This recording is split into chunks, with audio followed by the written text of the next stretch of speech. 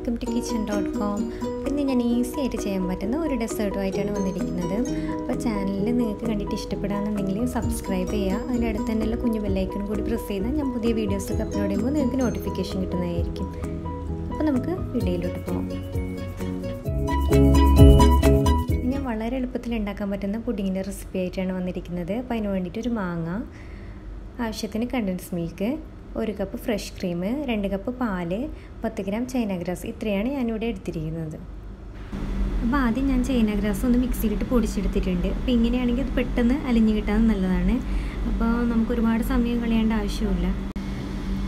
ഇനി നമുക്ക് മാങ്ങ തൊലിയൊക്കെ കളഞ്ഞിട്ട് ഒരു സൈഡ് മുറിച്ചെടുക്കാം.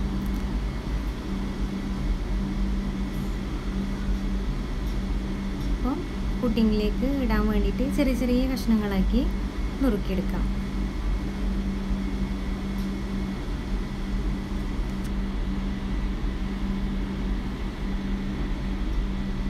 അപ്പോൾ ഇതുപോലെ എല്ലാം ചെറിയ കഷ്ണങ്ങളാക്കി മുറിച്ചെടുക്കാം. ഇനി ഇത് നമുക്ക് ഒരു പാത്രത്തിലേക്ക് മാറ്റാം. അപ്പോൾ ബാക്കി ഉണ്ടായിരുന്ന പകുതി ഭാഗം ഞാൻ മുറിച്ചെടുത്ത് മിക്സിയിൽ ഇട്ടിട്ടുണ്ട്. ഇനി ഇത് നമുക്ക് നന്നായിട്ട് പേസ്റ്റ് പരുവത്തിൽ അരച്ചെടുക്കാം. അപ്പോൾ ഇതുപോലെ നന്നായിട്ട് അരച്ചെടുക്കുക, കട്ടയൊന്നും ഇല്ലാതെ നല്ല പേസ്റ്റ് രൂപത്തിൽ അരച്ചെടുക്കാം. ഇനി നമുക്കൊരു പാത്രം എടുത്ത് അടുപ്പത്ത് വെച്ച് കൊടുക്കാം. ചൂടായി കഴിയുമ്പോഴത്തേക്ക് നമ്മൾ നേരത്തെ എടുത്ത് വെച്ച 2 കപ്പ് പാല് ഇതിലോട്ട് ഒഴിച്ച് കൊടുക്കുക.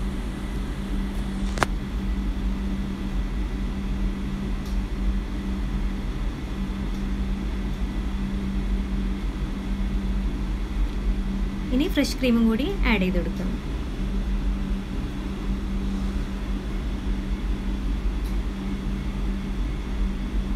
എന്നിട്ട് നന്നായിട്ട് മിക്സ് ചെയ്യാം.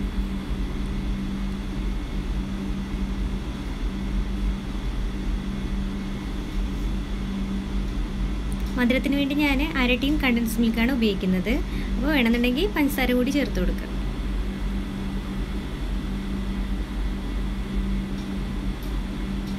ഇനി ഇതിലേക്ക് പൊടിച്ചു വെച്ച ചൈന ഗ്രാസ് ഇട്ട് കൊടുക്കാം. ഇതാകുമ്പോൾ പെട്ടെന്ന് അലിഞ്ഞു കിട്ടും. ഇനി നമ്മൾ നേരത്തെ അരച്ച് വെച്ച മാങ്ങ അതും കൂടി ഇതിലോട്ട് ഇട്ട് കൊടുക്കാം. ഇപ്പോൾ നമ്മൾ എല്ലാ ഇൻഗ്രീഡിയൻസും ചേർത്ത് കൊടുത്തിട്ടുണ്ട്. ഇനി ഇത് നന്നായിട്ട് മിക്സ് ചെയ്യാം. അപ്പോൾ ഞാനൊരു വിസ്ക് ഉപയോഗിച്ച് ഇത് മിക്സ് ചെയ്ത് കൊടുക്കുന്നുണ്ട്. അപ്പം മധുരം കുറവായതുകൊണ്ട് ഞാൻ കുറച്ച് കണ്ടൻസ് മിൽക്ക് കൂടി ചേർത്തു.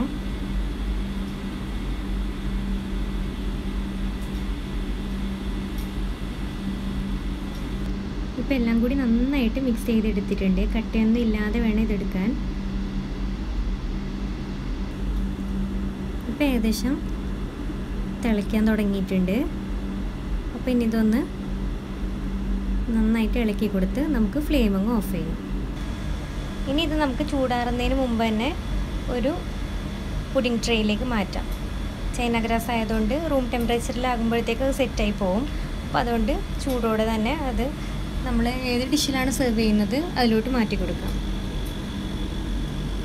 അപ്പോൾ ഞാൻ അവസാനം കുറച്ച് പഞ്ചസാര ഇട്ടിരുന്നു. അപ്പോൾ അതാണ് തരി തരിയായിട്ട് അതിൻ്റെ മുകളിൽ കാണുന്നത്. ഇനി ഇതിലേക്ക് നമ്മൾ നേരത്തെ കട്ട് ചെയ്ത് വെച്ച മാംഗോ പീസസൊക്കെ ഇട്ട് കൊടുക്കാം.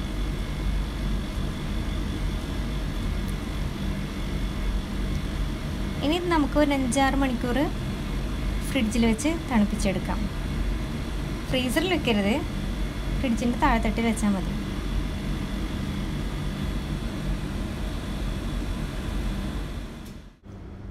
അപ്പം ഞാനിത് ഒരു 5 മണിക്കൂർ കഴിഞ്ഞപ്പോഴത്തേക്ക് പുറത്തെടുത്തിട്ടുണ്ട്. ഇത് നന്നായി സെറ്റായി വന്നിട്ടുണ്ട്. ഇനി ഇതിൻ്റെ മുകളിലേക്ക് ഞാൻ കുറച്ച് ഡാർക്ക് ചോക്ലേറ്റ് ഗ്രേറ്റ് ചെയ്ത് ചേർക്കുന്നുണ്ട്.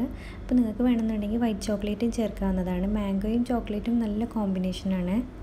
നമുക്കിത് പുഡിംഗ് ഉണ്ടാക്കുന്ന ടൈമിൽ തന്നെ വേണമെന്നുണ്ടെങ്കിൽ വൈറ്റ് ചോക്ലേറ്റ് 1 കപ്പ് ചേർത്ത് കൊടുക്കാം. അപ്പോൾ പിന്നെ കണ്ടൻസ് മിൽക്ക് ചേർക്കണമെന്നില്ല.